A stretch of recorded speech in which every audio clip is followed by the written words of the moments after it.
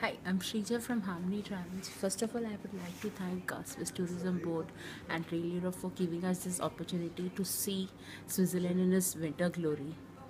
The main highlight for me was, of course, first was Lucerne Mount Rigi, which is one of the most beautiful. I mean, we should sell that. I don't know why people don't sell it, and the best part is it comes free on your Swiss pass.